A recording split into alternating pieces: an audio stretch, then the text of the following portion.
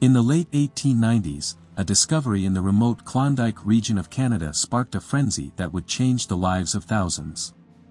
It all started when three men stumbled upon gold in a tributary of the Klondike River. Little did they know that their find would ignite one of the most epic gold rushes in history.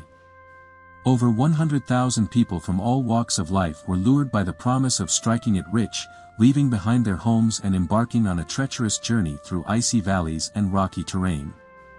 While most of these prospectors didn't find the fortune they were seeking, their arrival in Alaska and Yukon transformed the region forever.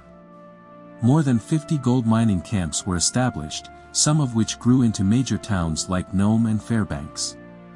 The discovery of gold in the Klondike can be attributed to a group of individuals, including George Carmack, his Tagish wife Kate Carmack, her brother Skookum Jim, and their nephew Dawson Charlie.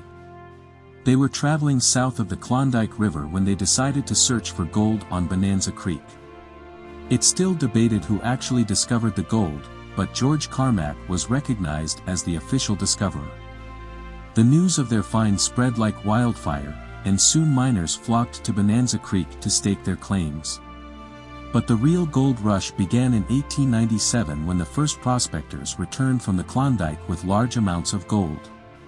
The press reported that over $1 million worth of gold had been brought in, sparking a migration of prospectors, outfitters, writers, and photographers. To reach the gold fields, prospectors had to navigate treacherous routes through Dyea and Skagway in southeast Alaska. They faced the daunting task of carrying a year's supply of food, weighing close to a ton, through mountainous terrain in a harsh climate.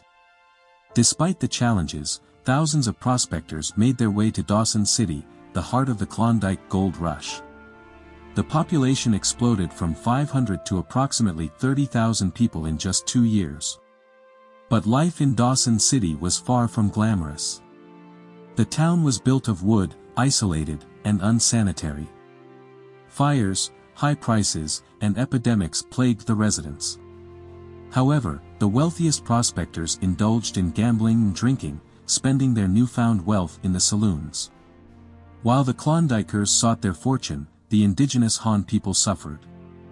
They were forcibly moved to make way for the gold rush, resulting in many deaths. Of the thousands who arrived in Dawson City, only a fraction became successful prospectors. The best creeks had already been claimed, and newcomers had to venture further to find their own claims. Mining in the Klondike required clearing the ground of vegetation and debris. Prospect holes were dug to find the ore, and if productive, proper digging would commence down to the bedrock. The subarctic climate posed a challenge, with a layer of hard permafrost just below the surface. Miners used wood fires to soften the ground, repeating the process until they reached the gold. Water was used in the summer to separate the gold from gravel. Despite the hardships, gold mining in the Klondike continued on and off. Today, the legacy of the gold rush attracts tourists to the region and contributes to its prosperity.